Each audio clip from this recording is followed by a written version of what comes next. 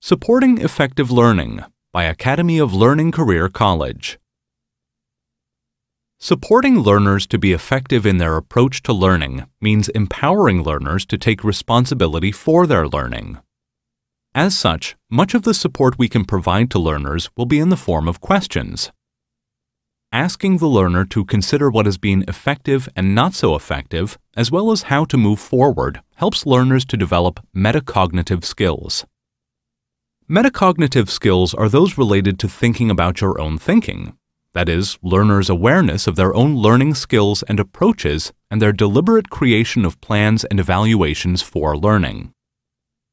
Research has illustrated that the most effective learners tend to have highly developed metacognitive skills, and thus we want to ask questions to guide learners in thinking in ways that would help them to be deliberate in how they approach and monitor their learning.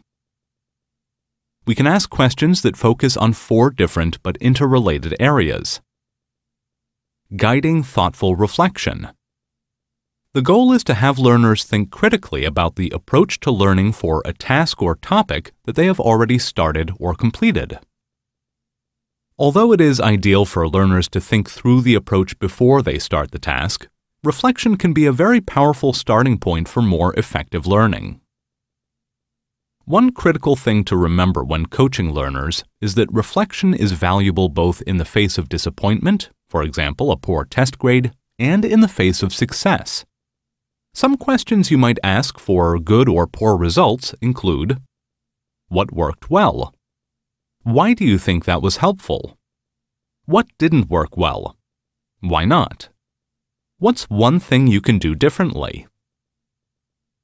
Guiding thoughtful planning. Reflection happens after a task, and planning occurs beforehand. But planning can also emerge from reflection. The goal is to have learners think critically about their approach to learning. Effective planning focuses on what will be accomplished and how. What are you being asked to learn here? What does success look like for this task? What strategies might you use? What strategy do you think will be most effective? Why? Is there anything you can try differently from how you normally approach this kind of work? When are you going to complete this work? Guiding deliberate and accurate self-monitoring. Questions here focus on asking learners to define how they know something based on more objective criteria than simply based on how they feel.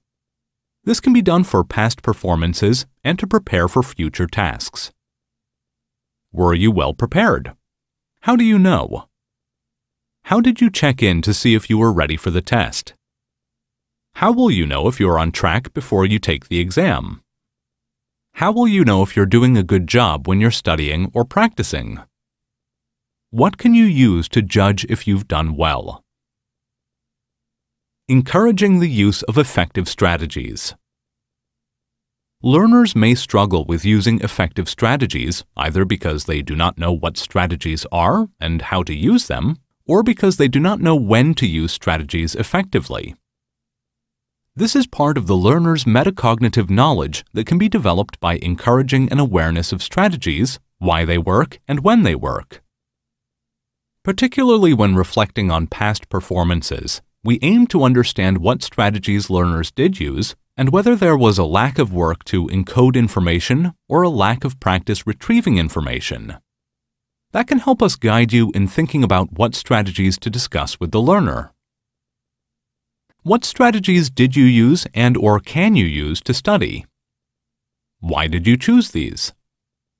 Have you thought about using X strategy?